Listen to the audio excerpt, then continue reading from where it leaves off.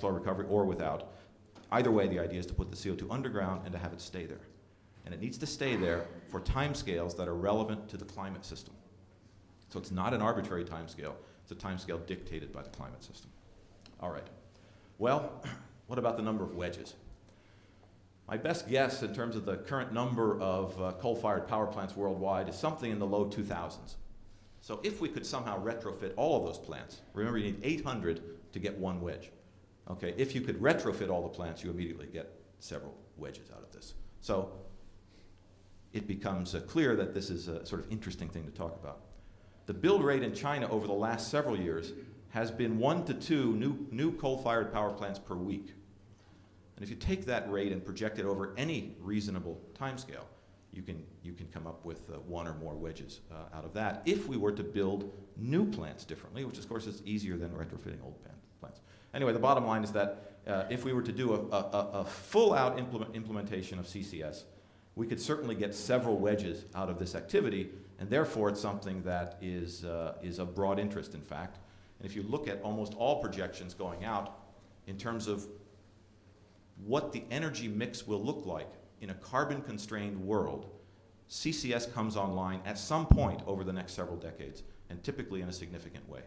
All right, so if that's true, then the obvious thing is that we need to make sure we understand what we're doing if we're going to put enormous quantities of CO2 back underground in terms of geological storage. So, in that regard, I'd like to think a little bit about what happens if we simply take CO2 and put it into a deep saline aquifer. I'll say something about aquifers, which is that if you look globally at the estimated capacity, storage capacity, there seems to be enough storage capacity to at least get us through a kind of 50 to 100-year time horizon. And in the storage capacity, saline aquifers have more storage capacity and probably by far more storage capacity than coal seams or depleted oil and gas reservoirs. Everyone, I think, who works in this area agrees that if we do this on a large scale, we will be injecting into deep saline aquifers. So that's really been the focus of what we're doing. And for the purpose of this talk, that's all I'm going to talk about because it's easier to just focus on deep saline aquifers. All right, to start with, let me take a look at the diagram I just put up here, which is this. I know you probably can't see it very easily in the back, but this is a phase diagram for CO2. This is temperature on this axis, pressure on this axis. And on this diagram, you will see identified the critical point here, which occurs at about 31 degrees C and about 7.5 megapascal. Once you go beyond those values of pressure and temperature, you're into a supercritical phase where basically the CO2 has relatively high density but maintains relatively low viscosity, if you want to think of it that way. All right? Almost everyone talks about injecting CO2 as a supercritical phase. And if you think about, or if you look at typical geothermal gradients and typical pressure gradients, CO2 will exceed the critical point, or the pressure and temperature will exceed the critical point, and CO2 will become supercritical below a depth of about 800 meters. So most discussions will say, let's assume we inject below 800 meters, and the reason is that you want to get into this relatively dense phase of CO2. All right? So let's assume we're injecting a supercritical CO2 phase into a formation that is initially filled with salt water, right? A saline aquifer. What happens? Well, I've listed a couple of what I think are the important attributes of the system here. First of all, supercritical CO2 is slightly miscible with the brine, up to a few percent. And probably less than that when you take into account the composition of the brine, but nonetheless, a little bit of the CO2 can dissolve into the water that it encounters. That means that most of the CO2, at least over a significant time period, will remain as a separate phase. Therefore, we have a multi-phase flow problem, just like oil and water, but now it's CO2 and water. All right? The CO2, even though it is relatively dense, will always be less dense than the brine by about a factor of 2. This depends on pressure and temperature, obviously, but the range is around a factor of 2. That is to say, the delta rho, the difference in density, is about 500 kilograms per cubic meter. For those of you who work in saltwater intrusion problems, you'll remember that the density difference, saltwater versus freshwater, is about 2.5%, 25 kilograms per cubic meter. This has a much stronger buoyant drive than saltwater intrusion problems, and we will use that fact to our advantage when we think about doing models. All right? It's less viscous than the brine by 1 to 2 orders of magnitude, These two together say that we should expect a priori the possibility of viscous instabilities. I'm injecting a less viscous fluid into a more viscous fluid, and certainly we're going to get gravity override, where the less dense fluid will override the more dense fluid when we do the injection. All right? And the last thing I mentioned in passing here, I won't get back to this, but you may want to remember this, is that we're likely to inject dry CO2 because dry CO2 is much less corrosive to pipes, for example, than wet CO2. So this will be CO2 without water vapor. But once the CO2, of course, is into the subsurface, it will contact water. Some of the water will evaporate into the CO2 phase, up to a few percent, and will create wet CO2, which is much more corrosive than the dry CO2. So we'll wind up with a corrosive kind of CO2 in the subsurface. All right. Well, that's basically what we've got. We've got a multi-phase flow system here in sort of the usual way. All right. But I have the last bullet on the bottom here to remind me to say a few other things about the system. First of all, when this little bit of CO2 dissolves into the aqueous phase, into the water phase, it will lower the pH in the water phase. And that can lead to a whole sequence of geochemical reactions between the aqueous phase and the rock, for example. So we may have to be thinking about geochemistry of various kinds when we think about this particular problem. I've already said that we will need to put away very large amounts of CO2, and that means we're going to want to put as much as possible underground, and that means we're going to want to inject at as high a pressure as possible, which means we may need to worry about geomechanics. So we may need to have to think about coupling geomechanics with geochemistry with multi-phase, multi-component flow. And the third thing I have listed here is that, I've got this phase diagram over here. If we get changes of temperature and pressure, we can get phase changes, and these phase changes can lead to some strongly non-isothermal effects. For example, if CO2 changes rapidly, depressurizes rapidly, you can get enormous changes in temperature. And those non-isothermal effects may be important.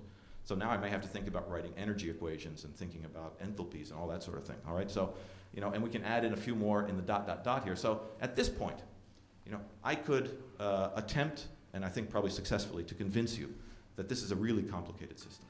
Multiple components, multiple phases, geochemistry, geomechanics, non-isothermal effects, et cetera, and we could spend the rest of the talk writing a whole set of coupled nonlinear partial differential equations, and I could tell you that this is a really cool, complicated system to work with. In many ways, that's true. However, I'm not going to take that approach. Instead, we're going to take a different path, which I will attempt to motivate in the next couple of slides, but ultimately, we're going to try to take a step back and say, all right, it's a complicated system, but how simple can we make this system and still get something useful out of it? Okay, so we're going to take a slightly different approach than, oh, isn't this really fun? It's really complicated. Okay? So, first of all, let's think about what happens if we do an injection. Well, if we inject through a vertical well here, as illustrated, into a formation, some deep subsurface formation here, initially filled with brine, what will happen? Well, let's assume that this formation is permeable enough to accept a sufficient amount of CO2 to make it economically worthwhile. And let's assume that it's overlain by a formation that's sufficiently impermeable that it will stop the CO2 from rising up by buoyancy out of this formation. All right? So we assume we've got a good permeable formation here and a good impermeable cap rock above it. If I do the injection, what's going to happen? Well, the CO2 is clearly going to be rising up by density, and I get this sort of gravity override characteristic here. And the extent of this leading edge of the CO2 will be enhanced because I have viscous instabilities in the system. Okay, and that's pretty much the way the system works. Now, this is shown very simply with a sort of invading front of CO2. Behind this front, I have a mix of brine and CO2. But if I'm injecting dry CO2, I will have a region back here where all the water's been evaporated and I have only dry CO2 that's left. And we typically denote the boundary between this region and the two-phase region by what we call a drying front. Okay, so I can think of this as sort of an invading CO2 front being chased by a drying front, all of this pushing the brine outward in some way. Now, what is there to say about the system? Well, we could say many things about it, but if it's the case that this cap rock is aerially extensive and competent, meaning it's in good shape, and this formation is aerially extensive and sufficiently permeable, then the CO2 will essentially stay in this formation for a very long time. Long enough so that a significant amount of it can dissolve into the brine, long enough so that we don't have to worry about the CO2 getting back into the atmosphere, and we have essentially solved this particular piece of the climate problem. All right? So the idea is to keep the CO2 in this formation so that we can deal with the climate problem, and as long as this cap rock does its job, we win the game. Okay? There are some other issues we'll think about as we go. For example, where's the brine go? And do we have to worry about that showing up somewhere where you don't want it? That's an interesting question, which we'll get back to. But in any event, that's pretty much what we expect. So if that's the case, if this is the system that you have, you should chalk up a victory and then move on to something else. Okay, go to the next site, because this is a great circumstance. What might we need to worry about? Well, we know that these cap rock formations may not be completely impermeable, right? So we may have sort of aerially diffuse leakage of either the CO2, shown in red, or the brine in blue. Should I worry about this? Well, at the moment, I should say this. Up until a few months ago, my answer to that question was no. I don't find it a practical interest, and I didn't find it particularly scientifically interesting, just my own taste, and I just said, I'm not interested. And it turns out I was not quite right in that evaluation. And the reason is very interesting, at least the reason I think that we need to worry about it. And let me just explain it in a very short amount of time. First of all, the CO2 here, we can reasonably, we could make an argument that, well, this rock is going to be so tight and have such small pore spaces that you get capillary entry exclusion here. So the two-phase, the interface properties will exclude the CO2 from invading. All right? Even if it does invade, this CO2 leakage is probably not something we're going to worry very much about. The brine leakage, on the other hand, turns out to be interesting. And it turns out to be interesting because one of the points of discussion right now with EPA, for example, which has put out draft regulations for CCS, is the identification of something called the area of review. If any of you does injection of hazardous waste, you'll already know about areas of review. The area of review in this case won't simply be the area covered by the CO2 plume. This is a radial plot here, okay? This does not indicate the end of the area of review. The area of review will be dictated by where you have a delta P, a change in pressure, that's sufficiently small that you can ignore what happens beyond that. Okay, and that will be out in the brine somewhere. And the distance that that delta P goes is very strongly influenced by the amount of leakage through the cap rock. So the reason that the cap rock turns out to be important is not because I'm particularly worried about mass transfer of salt across this particular cap rock. It's because of the impact, in my opinion, of the pressure pulse in the injection formation and how that feeds back into your definition of area of review. And if you don't have any leakage, you will get a much different profile going outward than you will if you put leakage in. So these days we put in brine leakage through these aquitard layers or through these cap rock layers, but we don't put in CO2 leakage. All right, what else? Well, of course, fractures and faults. The world isn't perfect by any stretch. If you've got a fault zone or a fracture zone, of course, you can get brine that may move up the fractures and faults, and you can certainly get CO2 if it arrives there. And this is important and certainly needs to be considered, although I'm not going to say much more about it for the rest of this talk. All right? Because what interested me in this problem is ultimately illustrated on this particular global map, which is a worldwide density of oil and gas wells. It's taken from a special IPCC report on carbon capture and storage that was published at the end of 2005. But this map shows aerial density of oil and gas wells. And what you see, especially in North America, is that along largely the sort of mid-continent deep sedimentary basins, you've got a lot of dark reds. The darkest red indicates 20,000 to 60,000 wells per 10,000. That's 2 to 6 wells per square kilometer. And the next darkest red is half a well to 2 wells per square kilometer, et cetera. And you see a fair amount of North America sort of has these two colors of red across them. The interesting observation is that these locations, the deep mid-continent sedimentary basins, are exactly the locations that are most suitable for CO2 storage.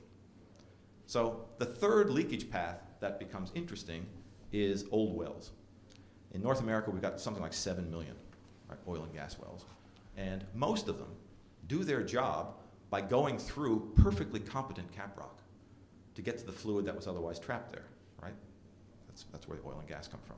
So I became interested in what we could do about the problem of potential leakage along old wells. And that led to a whole series of strategies that I'll explain. All right, so this became the sort of cartoon image of what we might see. We get an injection well in a sort of typical layered, sedimentary sequence here. So we inject in some deep formation. We get a pressure pulse that comes out. We get a CO2 plume that follows it.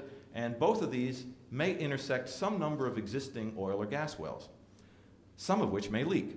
And if you get leakage along a well, what can happen? Well, here it's showing CO2 leakage. You can get leakage, and if you get intervening permeable layers, you can get what we'll call secondary plumes that form. All right, here's the primary plume, secondary plumes. Some of this leakage may wind up in drinking water zones, and some of it may ultimately wind up back into the atmosphere.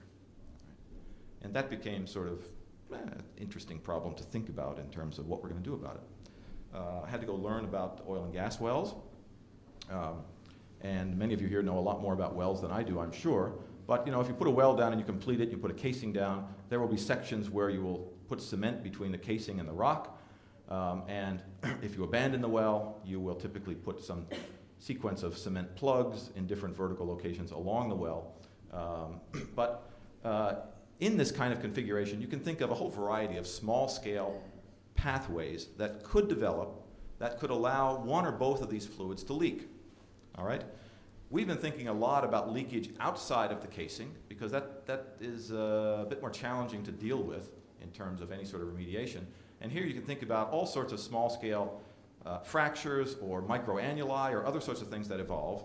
And this problem in itself is a very interesting coupled chemistry, mechanics, upscaling problem to think about these small-scale pathways and how they evolve in terms of flow. For the purpose of this talk, I'm going to assume that all of these small-scale pathways can be characterized on the large scale, meaning the scale going across an entire sequence of cap rock, for example, by just a bulk property like an effective permeability.